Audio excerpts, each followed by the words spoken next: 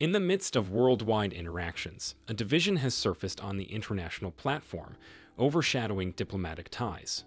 France, a traditional partner, has made significant claims against the United States, asserting a feeling of abandonment concerning their engagement in Niger.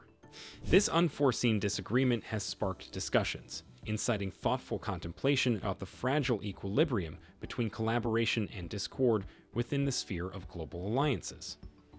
A solitary move made by the United States in Niger has triggered a strong wave of discontent within its NATO ally, France. Recently, the United States dispatched their Deputy Secretary of State to engage in discussions with Niger's military leaders. It has been reported that France is dissatisfied with Victoria Nulland's visit to Niamey, the capital of Niger, last week. An insider from the French Foreign Ministry, speaking to Figaro, disclosed that the United States acted contrary to their expectations, further noting that with allies like these, one hardly requires adversaries.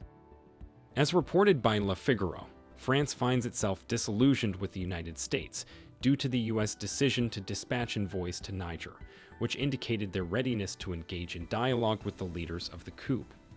This action deviated from the expected approach, posing a challenge to President Macron's credibility concerning matters of diplomacy and democracy.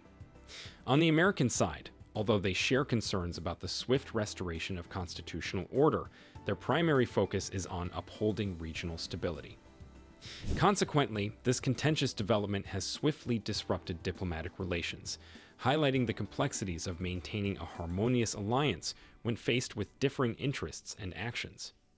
The consequences of this move have shed light on the intricate dynamics of international relationships and the delicate task of balancing collective objectives with individual sovereignty. The central aim of the United States is centered on preserving its military installations in the area, placing this objective as the highest priority above all else. To achieve this objective, Washington might be open to making concessions when it comes to their rigid stance on what they perceive as constitutional legality. Furthermore, it's important to highlight that, similar to other allies, the United States often positions France in a role where they end up facing the majority of certain repercussions or difficulties. This pattern frequently leads to France bearing the load while other allies enjoy a more favorable position. The French newspaper further explained that France is uneasy about the prospect of the United States potentially reaching an agreement with Niger's military leadership independently, excluding France from the process. This possible situation raises concerns that important decisions might be taken without practical knowledge or input. The United States has a substantial number of soldiers stationed in Niger, while France also maintains a presence with approximately 1,500 troops in the same area. American troops are spread across two bases located in Niamey and Agadez. Furthermore, France is frustrated by the fact that despite both the United States and France having troops in Niger, it is the French presence that tends to evoke negative sentiments among the local population.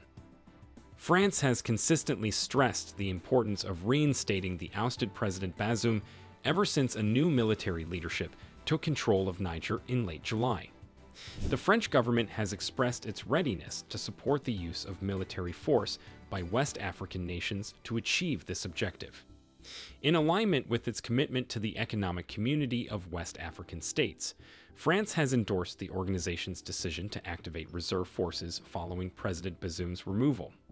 As France's concerns reverberate in the realm of global politics, this dispute serves as a reminder of the intricate balance needed to navigate common aspirations and individual sovereignty on the world stage. What are your thoughts on our video? Do you believe France's accusation of betrayal by the US in the Niger situation is justifiable? Or could this disagreement redefine the boundaries of diplomatic unity?